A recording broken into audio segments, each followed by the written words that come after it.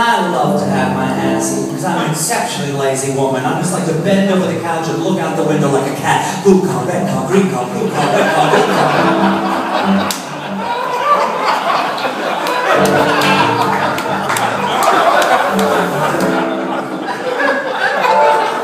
So I went over to his house and he was saying that the building, or the archive building on Christopher Street sounds really intelligent. Like it's just filled with books. But it's not. It's filled with sluts. So I went in, he had a beautiful duplex apartment. He was an attractive man. He said, "Excuse me, miss, can we begin our journey?"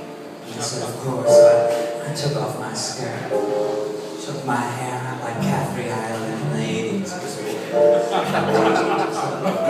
was about to read a fucking calendar. And I bent over his couch and I looked out the window. Red car, blue car, green car, blue car, red car, blue car, green car.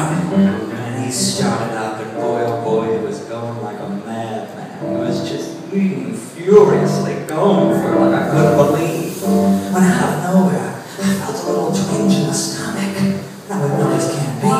This can't be. This can't possibly happen to me at this moment. I made sure I didn't eat any bad bottom food. In fact, I didn't eat 3 days leading up to this encounter. This can't possibly be. I kept going again, and I was fine. I calmed down.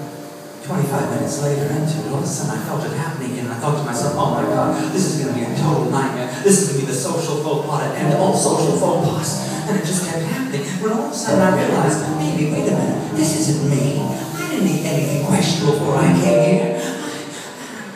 I turned to him and I said, "Excuse me, sir," because I'm always very polite. And I said, "Excuse me, sir, are you blowing air up my ass?" And he said, "Yes, I am, pretty lady." And I said, "Why, sir?" "Because I want you to fart in my face."